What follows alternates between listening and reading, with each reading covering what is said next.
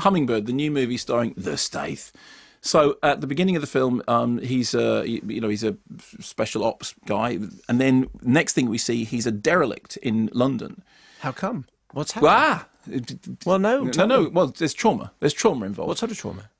Well, the trauma of battle, and again, things will reveal themselves as he relives the trauma through flashback. I can't bother. Just tell me now. I can't tell you now because that's just giving away the film. So anyway, he's in Soho. He literally falls into a swanky flat that he discovers is unoccupied, is lived in by an actor who's going to be in Los Angeles for a certain amount of months. So he decides to take on the identity of being somebody that lives in that flat, from which he can rebuild his life, he can seek the vengeance which he is seeking, and he can also play with his identity. Here's a clip. I know there's someone there because I saw you go in. I'm going to call the police. Who are you? Damon said he was going to be in New York all summer.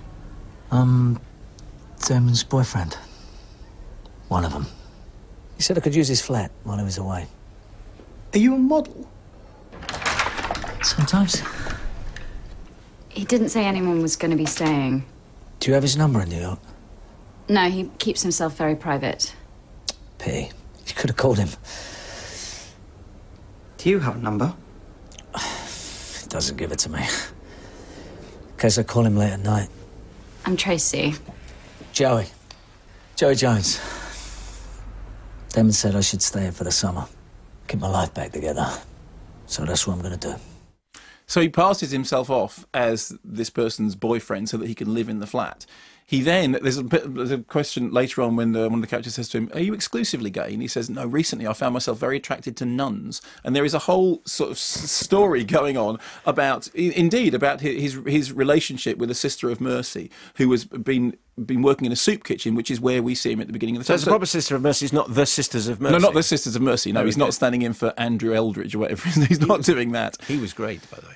Yeah. Temple of Love? Yes, I know how they were. In the Temple of Love. They were very much the Angry Turkey dance band, weren't they? That's what you had to do, you know. The Angry Turkey. That was all the people that loved all those bands did all the Angry Turkey I interviewed him once and said, how come you did a remix of that track with Ofra Haza? You know, because that was a strange thing to get the Imnin Alu song mixed into Temple of Love. And he gave a very explicit answer, but essentially it just meant that he fancied her. that was the end of that. In the case of Hummingbird, directed by Stephen Knight, who wrote Eastern Promises, and one of the things with his writing, he does tend to sort of write very convoluted, twisty scripts in which the kind of plot contrivances don't quite add up.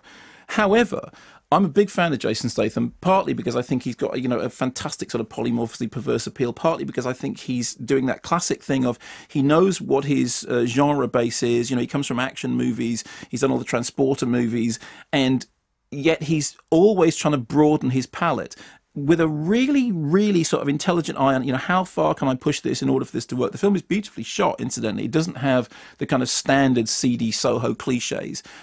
Yes, the people have talked about the plot being, contrived and risible, something, although it has all those genre cliches, like the idea of, he's the outcast, the only person who understands him is a nun, he's posing as somebody's boyfriend, but in fact, and all those things are going on in it. And as far as I'm concerned, I continue to be impressed by Jason Statham. I mean, the film is not perfect by any means. It's got lots of problems. It's got, some raggedy edges, but it's having a bash at something. It's fairly ambitious. It's reaching at doing something more than just, you compare this, for example, to Snitch, in which you could equally say, well, you've got an action star attempting to, branch out into broader acting. And in fact, all that happens is that the people that want the action are bored by the acting, and the people that want the acting are dismayed by the action. In the case of Jason Statham, who I think is a very British icon, he's attempting to broaden the palette, and it's not going to be his biggest success film ever, but as always, I found him enjoyable, and even when the film wasn't working, and even when it was, ridiculous, it was ridiculous in a generic way, and it was doing some interesting stuff.